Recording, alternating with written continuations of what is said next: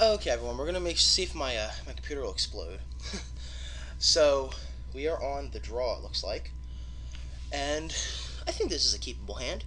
We got turn one, Goblin Guide. Turn two, Fast Land, and well, I'll probably do the Goblin Gorge first, honestly. So turn one, Goblin Gorge, Goblin Guide. Turn two, Searing Blaze. You know, seems pretty good. Let's go ahead and keep this. And we're under KF Chicken, so we're playing against. F6 here. Oh no, it's blue. Okay. I think the plan is still to go Goblin Guy on turn one.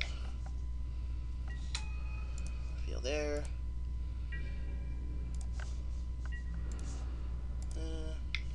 Always yield. Shadow of Doubt. Ooh. Yeah, that boats. I kind of like that. I'm thinking he might be playing Grixis Delver, based on saying that. It seems like a Grixis Delver kind of thing. Well, those are some pretty lands. Alright, let's see here. Alright. Let's play Copperline Gorge. In case he, like, flashes in a Snapcaster or something cool. So that way we have Landfall Trigger to get some max value. A Plume Veil? What in the... He's playing, like, Mono Blue Control over there. Interesting. Let's start with this Lavamancer. See what he does. Mana Leak it? I can see a Mana Leak. No? Okay. Let's suspend this Rift Bolt. 6. So our fetch lands are dead. You need to keep that in mind anytime he has 2 up. Now they're no longer dead, so let's go ahead and X this out.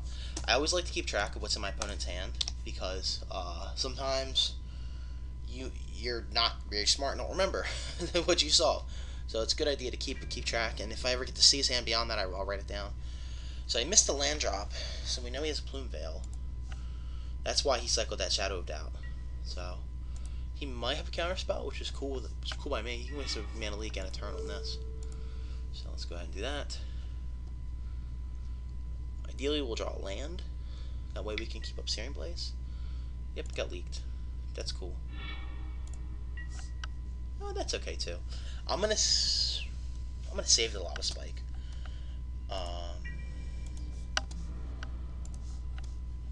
No, maybe I should Lava Spike now. Spell Snare. Okay, I'll Lava Spike now. My thought process is maybe it's better to bolt and to turn and... Oh, he just concedes. Well then. He didn't want to show me any more of his deck. Well, that was an easy win. So we'll go to sideboard. So he's playing blue. I don't know what his deck is playing, so let's take a quick look. So Spellsnare, Plume Veil. Alright, so let's make a determination before we cheat and look it up on the internet. His name was KF Chicken. K underscore F Chicken. Alright, so if he's playing blue, what kind of blue is he playing though? I doubt he's playing anything crazy. Maybe we should cut the blazes.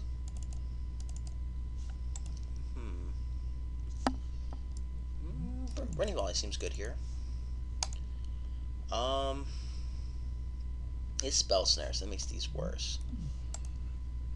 See, the tough thing is, I don't know if it's worth, like, bringing in the Revelry, because I don't know if what he's got. I'm assuming if he's playing blue, if he's playing mono blue, he's going to have something that deals with us. So maybe we split the difference and add 2 Revelries in. I think Blood and Blaze are iffy, so that's kind of what I would do in the dark. But since we have the internet, let's go ahead and Google his name and see if we can find his deck, see what he plays. K underscore F Chicken. So let's Google it. This is kind of cheatsy, but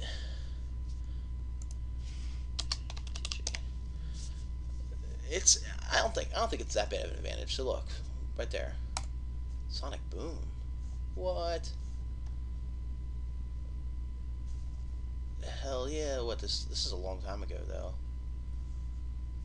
I don't think we can go off of those results. that's like really bad results. All I can tell, that's like a standard deck from 3 years ago. So that doesn't help.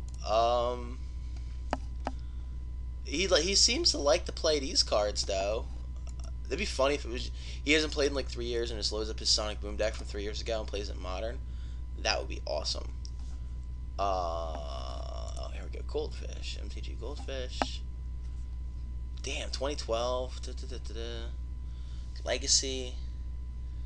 I bet you it's the same damn deck. He plays Food Chain? Wow. Okay. So, we have no idea what the hell he's playing. It's mono blue control of some type. We'll run it like this. Let's, yeah, run it like this. We'll see what happens.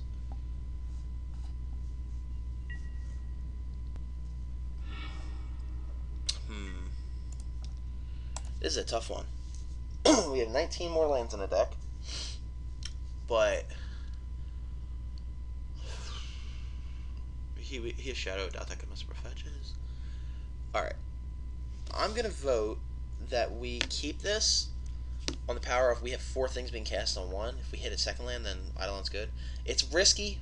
1-land hands are always risky, but because we got Goblin God on 1, then we have Spike, Bold, or Volley on the second turn, if nothing else. You know, we have a game plan. If we draw another land, then our hand is really good. So I think it's fine.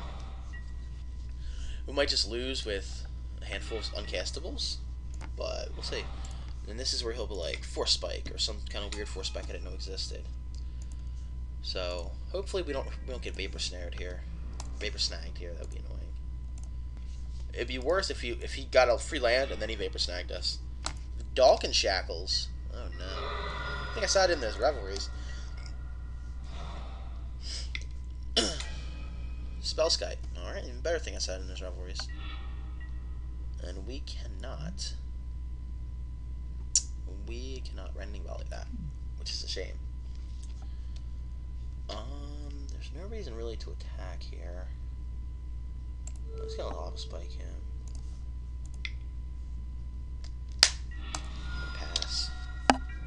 Attacking could give him a free land, which is not good. After seeing more of his deck, I'm going to sign the other 2 volleys after sideboard. Other 2 Revelries. This is not good. See, this is what happens sometimes when you keep these iffy hands. Yep. Would it be sweet if counterspell was on the format? I'd be excited about that. It'd probably be too powerful. He's not hitting lands either, though. He could have a couple spell snares. So we at least have to make him pay life for this, which is good. Or spend his mana.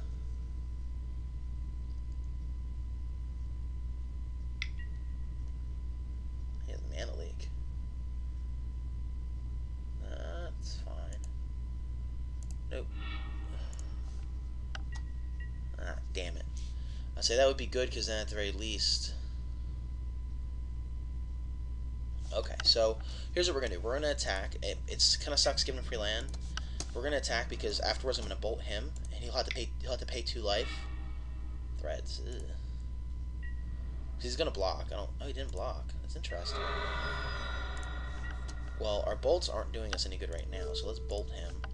Make him pay 2 life to redirect that.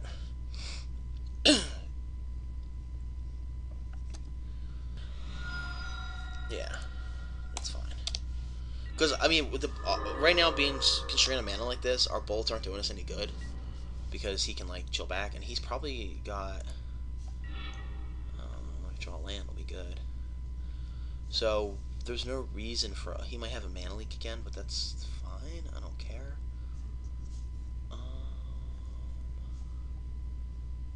I'll save the spike for now. I'm not going to attack into that.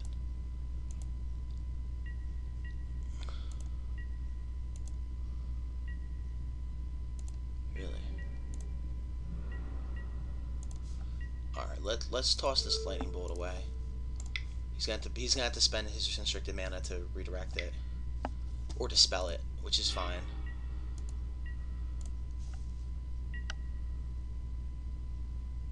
Interesting. Well,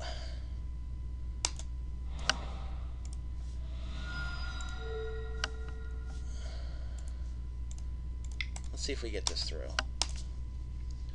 He might have Spell Snare. Or another Dispel.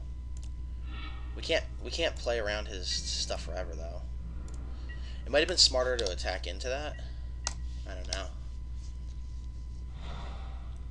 Now we're in trouble. Yep. Maybe we'll draw land. Eidolon. Well, at least we get to stick Eidolon right now, which is fine.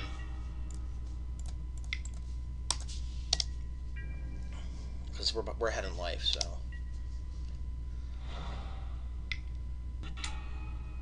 Oh man! What a shame. Goblin going. Okay.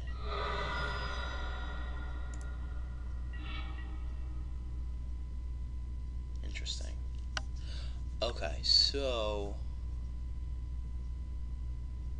there's really no way around this. I'm gonna have to running volley that now, which sucks, but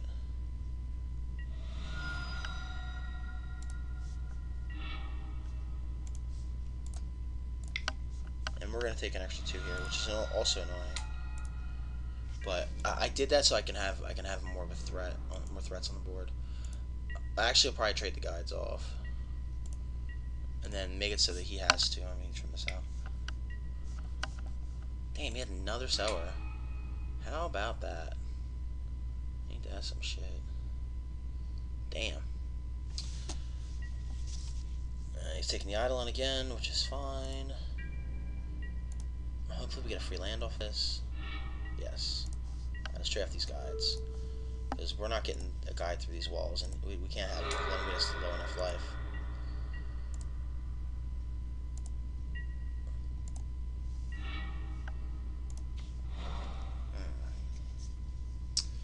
So we can deal him 7. Then we take 4. Oh, that seems very dangerous.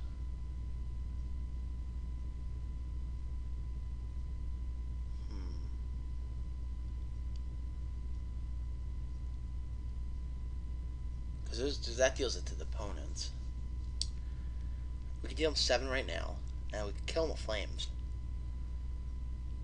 We would take 4, 6, 7, 8, 9, 10. We'd take exactly dead. So that won't help. Our play here will probably be...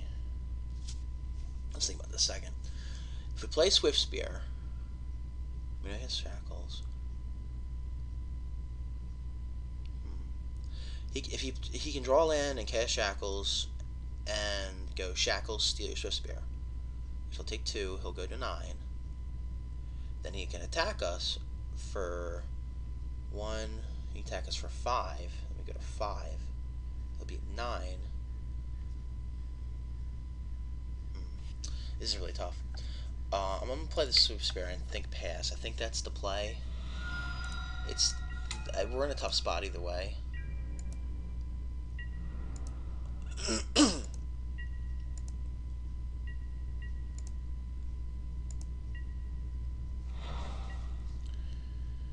Oh, goodness.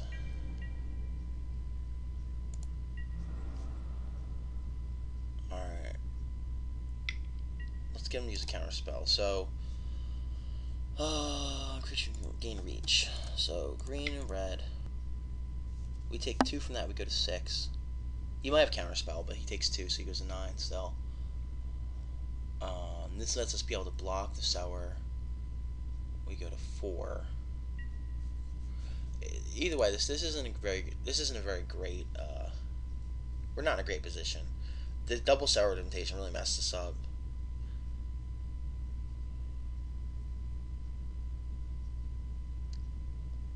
I'm definitely siding in more revelries. That is without a doubt something we're going to do.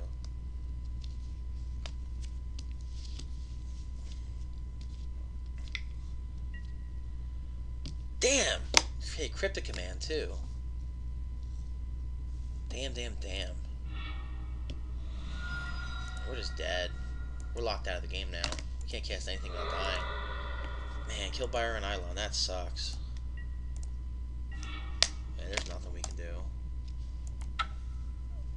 Alright. Let's play this a little smarter. That was very obnoxious. Alright, so both rivalries come in. Searing Blood and Searing Blazes are coming back in. He's got creatures that we can target. I think Skullcrack's not useful here. And I don't think Atarka's command's that great either.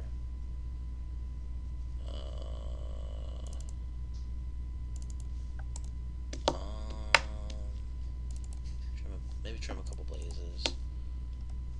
Rending Volley's still fine. Everything else we have is fine. Okay. Go ahead and play it like that.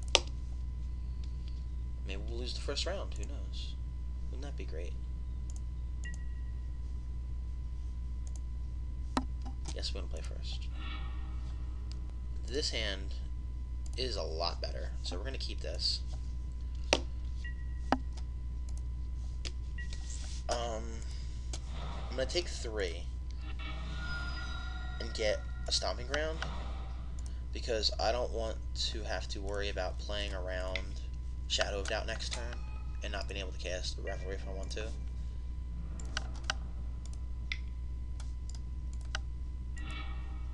Use Plumeveil, okay.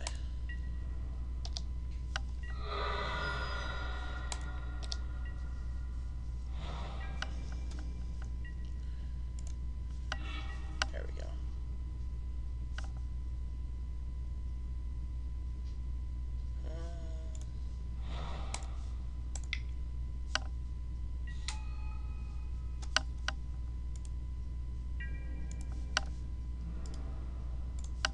Let's see what he has on top first.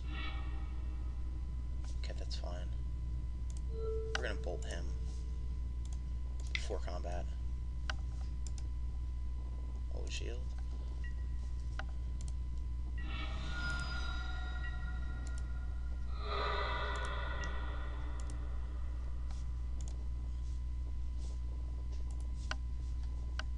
Okay.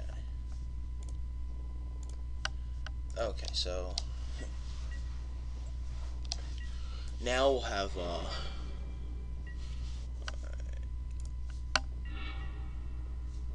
by the foothills, that's fine. We're not going to do that same play this turn because there's a chance of countering it. I'd rather not.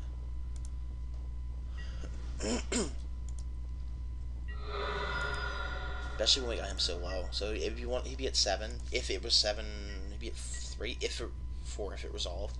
But I don't think it would have resolved. I'm pretty sure he's either got Remand or Remand would be fine. But so here's that. Ideally, he'll go Plumeveil. Threads of Disloyalty. That's great. I think we got him now. So we kill that. Green, red. 6. Yeah, he's just dead.